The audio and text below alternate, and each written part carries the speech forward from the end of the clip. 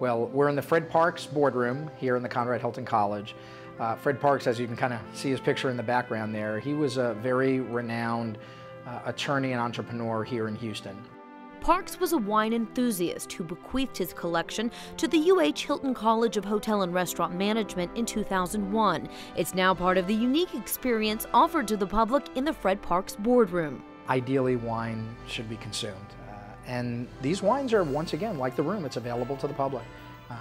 We do sell these wines. We create, essentially customized functions in here, just like you would in any hotel. We want people to come in here. We want people to come in, just like Fred would have wanted, to come in and have a fine dining experience and to enjoy some of these great wines. Much like our student population, who are from all over the world, I want the wines to be represented from all over the world as well.